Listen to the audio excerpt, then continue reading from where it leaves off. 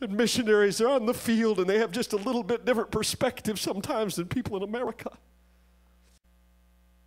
And the gradual slipping of this country away from God.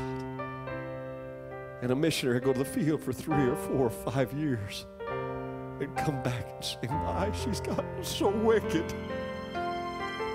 I can't believe this is my country. And thank God it's one of the only countries on earth that still knows anything about the glory of God.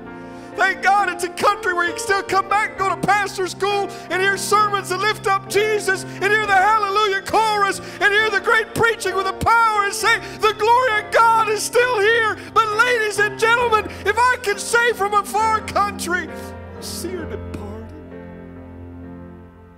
When America was founded, she was strong and pure and good, and her leaders on their knees were not ashamed to call on God.